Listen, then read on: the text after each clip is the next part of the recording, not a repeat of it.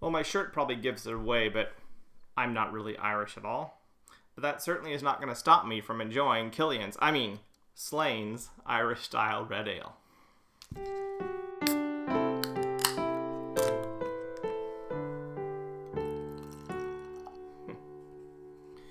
Hey y'all, and welcome to another episode of Chewing the Brew.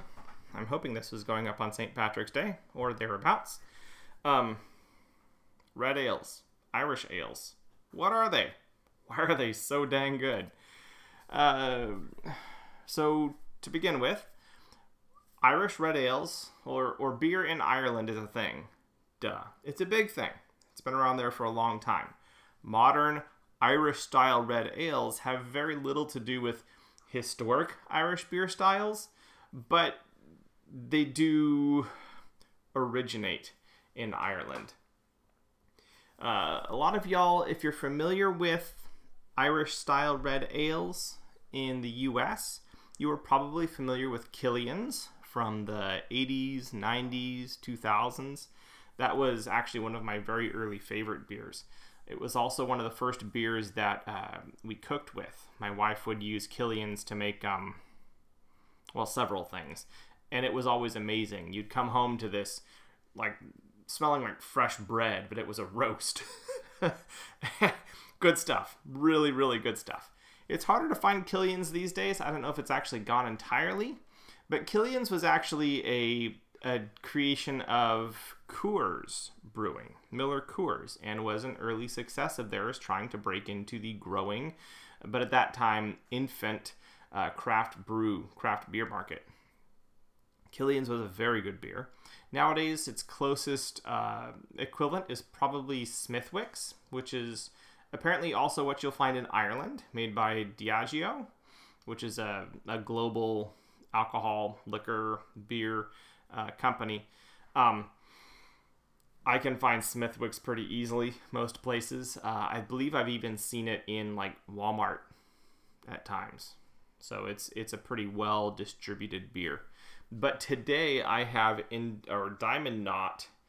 It's not industrial. Sorry, I might have said industrial before. Diamond Knot's Slane's Irish style red ale, which is an Irish style ale. It is not brewed in Ireland. It is simply Irish style. First, red ales. They are characterized by a moderately roasted malt that produces the majority of the color. In particular, Irish-style red ales are characterized by that roasted malt producing a kind of a dry finish and very minimal hopping. Very, very, very little hopping. The malt should be sweet in general, and it should be a nice, tasty. They're actually known for being kind of delicate, I guess, according to the definitions I read earlier.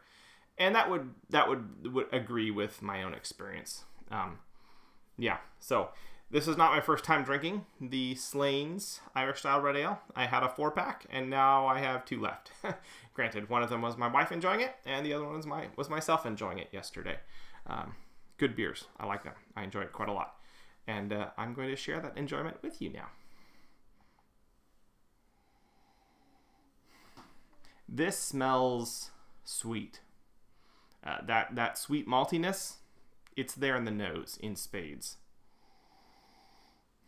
There's almost a minty herbalness, just the slightest hint of it, coming over this like sweet brown bread. Going back to, what is it, Texas Roadhouse, or one of the steakhouses that serves bread before your meal. They have like a dark brown bread that has like rolled oats on the top. That bread. That's what this reminds me of. It's dark but sweet. Really, really inviting smell.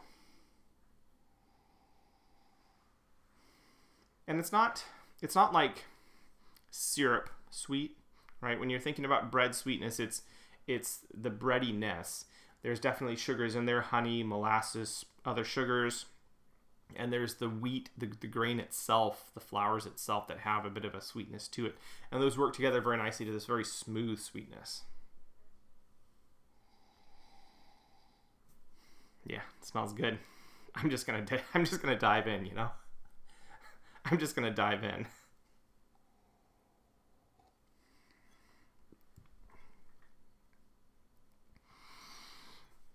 The sweetness continues. It tastes like it smells.